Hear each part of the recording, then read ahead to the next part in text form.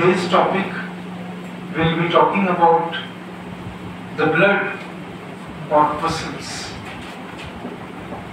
When I am talking about the blood corpuscles, जैसा मैंने आपको पहले भी बताया कि since I am talking about the blood corpuscles, 45% volume of blood is made up of blood corpuscles. What is this corpuscle word?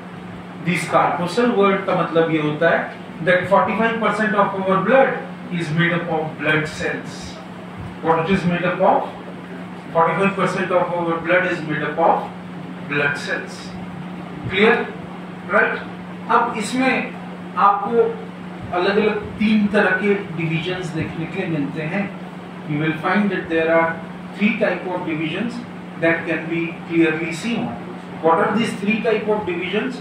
जैसे मैंने बताया, the first one is erythrocytes और रेड सेल्स भी बोलते हैं इसको, एरिथ्रोसाइट्स है ना. इन एरिथ्रोसाइट्स को हम लोग आरबीसी भी बोलते हैं, है ना. तो what it is called as these erythrocytes, they are also called as RBC. Clear है ना. And red cells, why they are called as red cells? Obviously these erythrocytes are commonly called as red cells because they contain hemoglobin, Hb, the iron containing pigment or the pigment which carries oxygen inside our blood. Clear? Because hemoglobin carries both.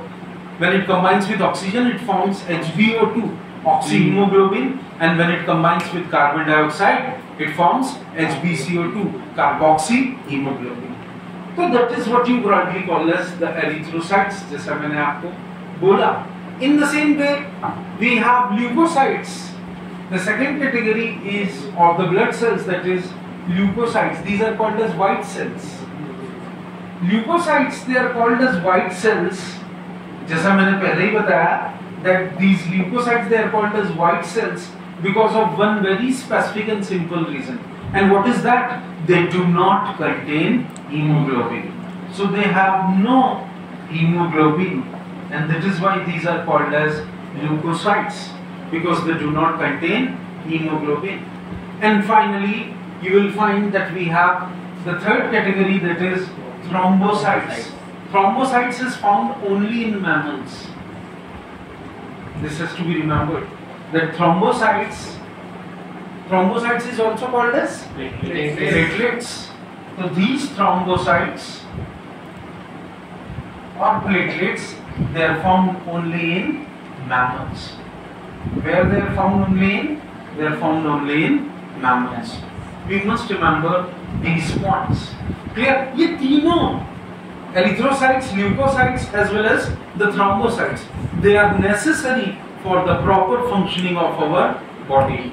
अगर ये तीनों में से किसी का भी balance बिगड़ता है तो आपकी बॉडी प्रॉपरली फंक्शन नहीं कर पाएगी. Now coming back, जैसे मैंने आपको बताया था कि we all know कुछ दो चीजें जो हम बचपन से पढ़ते आ रहे हैं, and we all know about it that the lifespan of RBC is 120 days. Clear? So they are short-lived and उनका रिप्लेसमेंट फिर नए RBCs करने लगते हैं. And these RBCs, the dead RBCs, they are destroyed and they are buried over the spleen. So that is why spleen is called as the graveyard of RBC. ठीक है, ये सब हमने काफी पहले पढ़ा है, बड़ा सिंपल तरीके से पढ़ा है. बट इसके अलावा मैं और चीज जो आपको बताना चाहूंगा, you must remember that जैसे मैंने आपको बताया था, जो हायर कॉर्डेट्स है, higher chordates में the principal site of the development of these is actually red bone marrow, or I must say our bone marrow. This is the place, or this is the site. Clear? और एक चीज मैं और बता दूं कि ये दोनों चीजें formation और disintegration, what I am saying is formation and disintegration, it is a continuous, or I should say it is a balanced process. जितना डिसइंटीग्रेट हो रहा है उतना ही आपका फॉर्मेट होना है. क्लियर?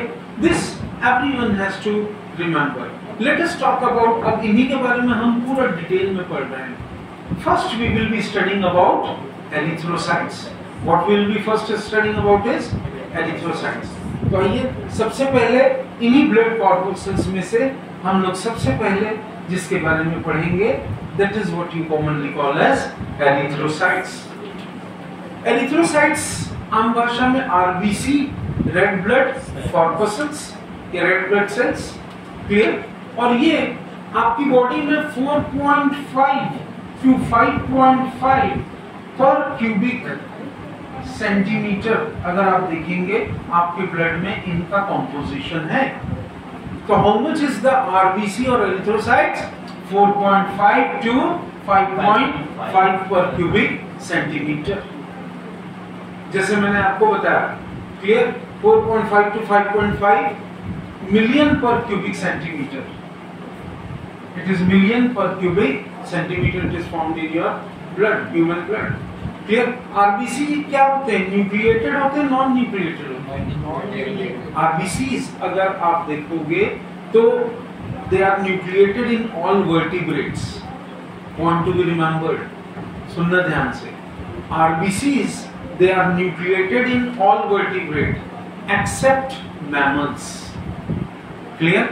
और इसमें कैमल्स और लामा भी आ जाते हैं। तो RBC they are nucleated in all vertebrates. केवल हम इंसानों में, हम मैमल्स में आरबीसीज नॉन न्यूक्लिएटेड होते हैं। ये पॉइंट बहुत इंपॉर्टेंट है और याद रखना है। RBC contain cytoplasm, haemoglobin, and that haemoglobin is present in cytoplasm.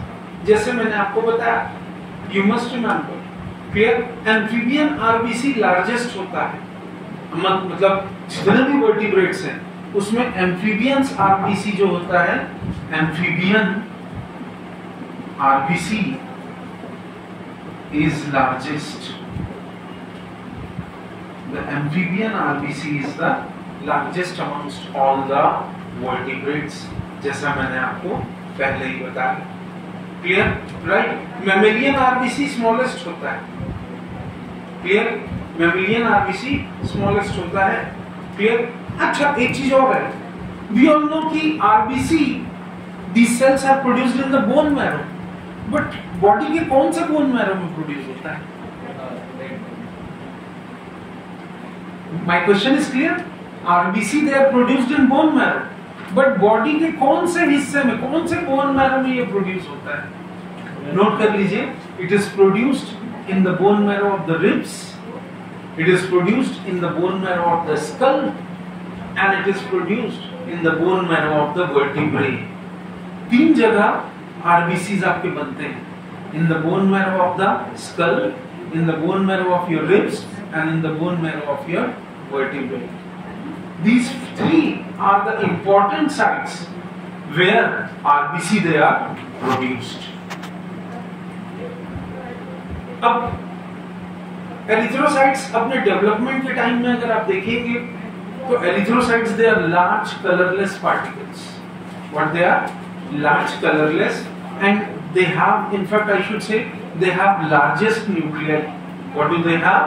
Largest nuclei. Is this clear? Right. लेकिन धीरे धीरे वो न्यूक्लियाई डिसइंटीग्रेट होना शुरू हो जाता है। क्लियर।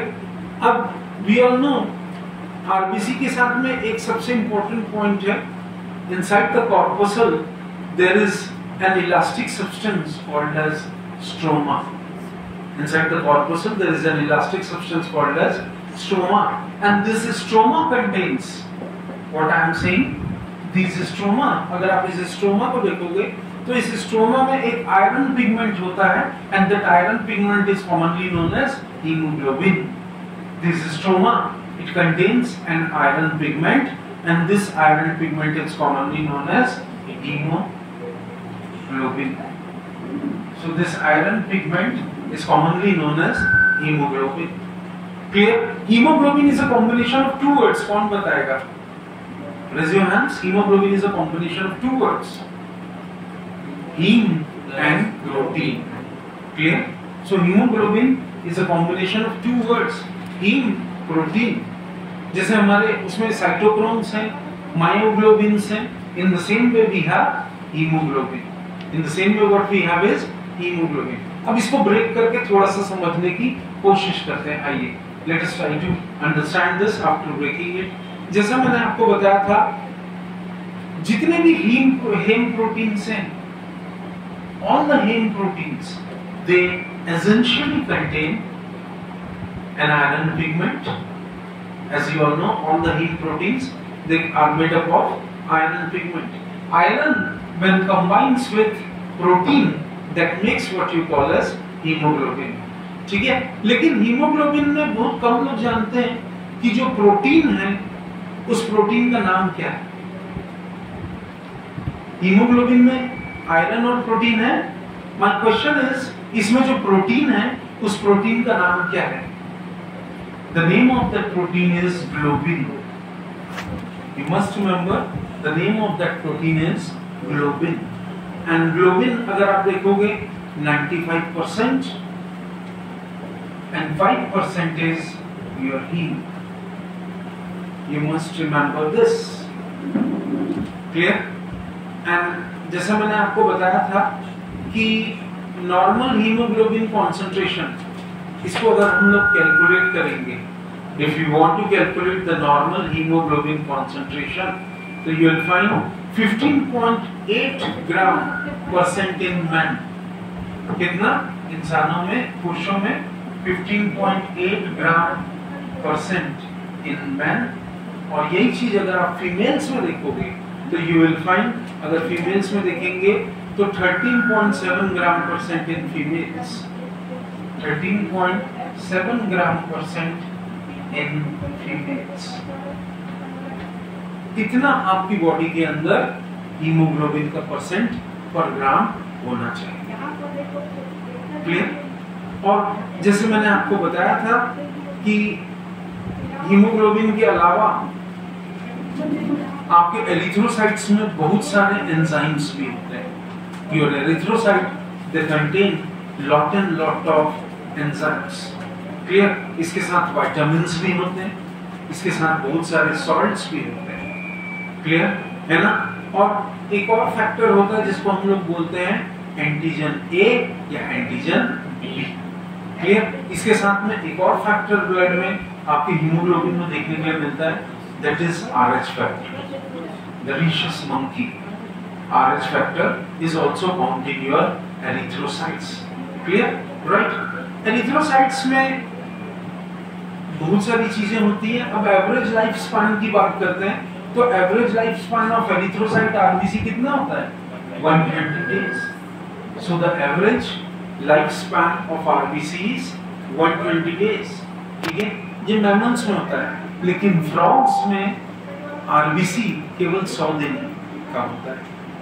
फ्रॉग्स में आरबीसी जो है वो केवल 100 दिन का होता है। Clear? And finally they are deposited in the spleen, so the spleen is known as graveyard of RBC, जैसा मैंने आपको बताया था। क्लियर? अब you all know कि functions of RBC के बारे में अगर हम लोग देखेंगे तो इसमें हीमोग्लोबिन है और इसके बहुत सारे फंक्शन है। सबसे पहला फंक्शन क्या है? Oxygen transport from lungs to tissues. The first factor is what? Oxygen transport from lungs to tissues of all the body। ये पहला काम है किसका? RBC का। तो the first function of RBC is what? The first function of RBC is oxygen transport from lungs to tissues। Clear? ये केवल oxygen transport ही नहीं करता। The major function of RBC is that it is not just responsible to transfer what you rightly call as the oxygen, but it is also responsible for transportation of carbon dioxide, that is CO2। Clear? In the same way, hemoglobin में blood के pH को maintain करने का काम भी आपका RBC करता है। Clear? और एक और important point is that it maintains the viscosity of the blood। Viscosity मतलब ब्लड कितना गाढ़ा रहेगा कितना नहीं, ये डिसाइड करता है आरबीसी, जैसा मैंने आपको बताया था। ठीक है? और यू ऑल नो, आपने कभी आरबीसी को देखा? ये चीज बायो में इसको क्या बोलते हैं? जो सही बताएगा मजा आ जाएगा। Erythrocytes, they have one more tendency, and what is the tendency of RBC? That RBC they stick to one another, they stick with each other, ठीक है, because of their concave shape. तो RBC they stick to each other. RBC they stick to each other because of their concave tendency, concave shape. ठीक है, बिल्कुल ऐसे stick हो जाते हैं जैसे सिक्कों के ऊपर पाइल ऑफ कॉइन्स होते हैं, एक सिक्के के ऊपर दूसरा सिक्का.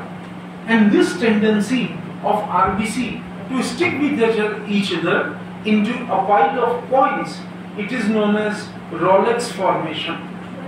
What it is commonly known as? It is known as, this process is known as Rolex formation of RBC. This process is known as Rolex formation of RBC. ठीक है, क्योंकि ये ऐसा होता क्यों है? It is all because of the force of surface tension. What it is? It is all because of the force of surface tension. Clear? सतह तनाव की वजह से या पृष्ठ तनाव की वजह से ये एक दूसरे से आपस में चिपक जाते हैं. क्लियर? राइट? ये चीज सबको याद रखनी है. आरबीसी के बारे में एक बात और फेमस है. अगर आरबीसी आपकी ब्लड में अगर आरबीसी कंटिन्यूअसली डिस्ट्रॉय हो रहा है, अगर आरबीसी डिस्ट्रॉय हो रहा है मतलब आपकी बॉडी में हीमोग्लोबिन सही नहीं है, और अगर आपकी बॉडी में हीमोग्लोबिन सही नहीं है तो आपका ऑक्सीजन प्रॉपर्ली कैरी फॉरवर्ड नहीं हो रहा है और आपका कार्बन डाइऑक्साइड भी प्रॉपर्ली बैकअप उसका नहीं हो रहा है. जैसे मैंने इसके बारे में पहले भी बताया था. क्लियर? अगर आपके ब्लड में आरबीसी का परसेंट 7% से कम हो, suppose RBC in your blood is less than 7%, then this condition of RBC which is less than 7%, this condition is known as anemia. What is this condition known as? This condition is known as anemia and the person is supposed to have anemic. उस इंसान के अंदर iron की कमी है. Clear? अच्छा, और एक बात मैं बता दूं, हमारे देश में मैक्सिमम फीमेल्स को अगर आप देखोगे तो कहीं ना कहीं आयरन की कमी होती है, कहीं ना कहीं उनको आयरन की कमी होती है. और जैसे मैंने आपको बताया कि अनीमिया जो है वो बहुत सारे टाइप्स के होते हैं. Is this clear? राइट? तो अलग अलग तरीके से अनीमिया को हम लोग डिवाइड करते हैं और उसके बेसिस पे उसको हम डिफाइन करते हैं. This was all about erythrocytes. अब हम लोग नेक्स्ट बात करेंगे ल्यूकोसाइट्स के बारे में. We are talking about leukoplast. When I am not talking about leukoplast, जैसे मैंने आपको बताया था, they do not have any pigment in their structure. ठीक है? तो इसका मतलब क्या हुआ कि they are colorless. What they are? First thing is that they are colorless. ठीक है? And that is why they are called as white blood corpuscles or leukocytes. What they are called as white blood corpuscles or leukocytes. ये RBC के comparison में कम पाए जाते हैं हमारे blood में. In comparison to RBC, they are found less. Is this clear? Right? तो you will find कि ये भी आपके रेड बोन मैरो में बनते हैं. Now WBCs, they are found in your red bone marrow, they are found in your thymus, they are found in your lymph, and they are found, अगर आप देखोगे तो they are found in your nodes, lymph nodes and spleen nodes. Is this clear? Right? तो you will find कि इंसानों में ये 12 से 13 दिन ही रहते हैं. 12 to 13 days inside our body. And इनका साइज थोड़ा सा बड़ा होता है. They contain, of course, they contains nucleus. Is this clear? And most of the leukoplast, they show amoeboid movement. What I'm saying? Most of the leukoplast, they show amoeboid movement. तो ये जो leucoplast है, they show amoeboid movement. इनका main काम क्या है? जितने भी WBCs हैं, जितने भी ल्यूकोप्लास्ट हैं, जितने भी आपके व्हाइट ब्लड कॉर्पसल्स हैं, उनका काम है बैक्टीरियल इन्वेजन को आपके ब्लड में रोकना. Their basic function is to stop or to check the bacterial infection or invasion particularly inside your body. Is this clear? Right? Getting me? और देखिए जैसे मैंने आपको बताया था कि ये जैसे मान लीजिए ये आपका WBC है, ये आपका कोई इंफेक्शियस एजेंट है और ये आपका WBC है, तो it will show some amoeboid movement or also called as the pseudopotic movement, and after showing that amoeboid movement it will engulf that particle, वो उस पार्टिकल को कैप्चर कर लेगा और कैप्चर करने के बाद वो उस पार्टिकल को कंप्लीटली क्या करेगा, डिस्ट्रॉय कर देगा। क्लियर? आपकी बॉडी का जो प्रतिरोधक तंत्र है, इम्यूनिटी सिस्टम है, वो इसी से बनता है। दिस प्रोसेस, ये जो प्रोसेस है of ingesting a foreign particle completely, it is known as phagocytosis. What is this process known as? Cytosis. Clear? जैसा मैंने आपको बताया था। क्लियर? और वो WBCs which take part in this process of phagocytosis, they are commonly called as phagocytes. What they are commonly called as? They are commonly called as phagocytes. So those WBC which take part in this process of phagocytosis, they are commonly called as phagocytes. What they are commonly called as? They are commonly called as phagocytes. ठीक है? अच्छा, कुछ WBCs हमारी body में antibodies बनाते हैं। Many of the WBCs they form antibodies in our plasma. They secrete antibodies in our plasma. ठीक है? एंटीबॉडीज क्या काम करते हैं? आपके ब्लड में जो भी पॉइजनस केमिकल्स हैं उनको ये न्यूट्रलाइज कर देते हैं। तो their function is to neutralise the poisonous chemicals inside your blood. अब मैं WBC के कैटेगरीज में जा रहा हूं, तो थोड़ा सा ध्यान से समझिएगा। I should say the mature WBC. This mature WBC, अगर आप देखेंगे तो it is grouped into two categories: granular leukocytes, and agranular leukocytes. We all know about this, that we have the granular leukocytes as well as the agranular leukocytes. ठीक है? अब इसको granular और एग्रेन्युलर को बोलने का हमारे पास में पैरामीटर क्या है? It depends upon the amount of the cytoplasm filled in that. ठीक है? And that is why cytoplasm के amount के basis पे we define WBC as granular leukocytes as well as agranular leukocytes. इसके बारे में मैंने आपको पहले भी बताया था। And we all know. सबसे पहले ग्रेन्युलोसाइट्स के बारे में देख लेते हैं। साइटोप्लाज्म इसमें ग्रेन्युलर मतलब दानेदार होता है। साइटोप्लाज्म इज ग्रेन्युलर, न्यूक्लियाई इसमें लार्ज है। साइटोप्लाज्म क्या है? ग्रेन्युलर है। जो न्यूक्लियाई है वो क्या है? लार्ज है। And the nuclei is irregular in shape. What I am saying? The cytoplasm is granular, it is large and the nuclei is irregular in shape. आपस में इसमें दो लोब्स भी कई बार देखने को मिलते हैं।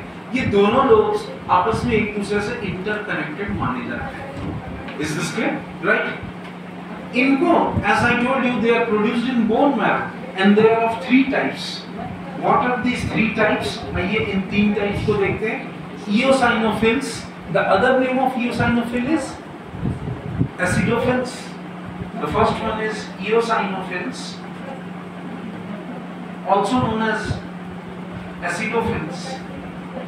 The first one, that is eosinophils or acidophils. The second one is known as basophils. And finally the third one is known as neutrophils. This third one is known as neutrophils. आइए इनके बारे में भी जान लेते हैं। जैसे acidophils के बारे में मैंने बताया, they have granular cytoplasm. ठीक है? Getting me? And ये bilobe nuclei होते हैं and you will find कि ये 10 to 15 micrometer in diameter होते हैं। How much? 10 to 15 micrometer in diameter. If you see to that. Along with this, इसके साथ साथ अगर आप देखोगे तो you will find कि ये भी फेगोसाइटिक होते हैं, but they are not so much phagocytic, they are slightly phagocytic. If you talk about the basophils, अगर हम लोग बेसोफिल्स की बात करें तो इसमें कम ग्रेन्यूल्स होते हैं as compare to इओसाइनोफिल्स, they have less granules as I told you about the basophils. और अगर आप बेसोफिल्स को देखेंगे तो यू विल फाइंड कि एलर्जिक रिएक्शंस में, जब भी आपको कोई एलर्जिक रिएक्शन होता है तो डॉक्टर आप पे बेसोफिल को काउंट करता है, ठीक है। ऐसे एलर्जिक रिएक्शंस में हिस्टामाइन काउंट भी देखा जाता है, और अगर आपको ज्यादा एलर्जी है या कुछ दिक्कत है तो एंटी हिस्टामाइन डॉक्टर उसके इंजेक्शंस देता है, keeping in view to the basophils. Then after you have the neutrophils, ठीक है। न्यूट्रोफिल्स जैसा मैंने आपको बताया था कि अगर आप इसको देखेंगे तो न्यूट्रोफिल्स जो हैं 62% आपकी बॉडी में, आपकी ब्लड में टोटल शो करता है। एंड न्यूट्रोफिल्स का काम है आपकी बॉडी को इन्फेक्शन से बचाना, तो ये इन्फेक्शन से लड़ता है। ए ग्रेन्युलोसाइट्स अब हम कल के लेक्चर में देखेंगे। Thank you.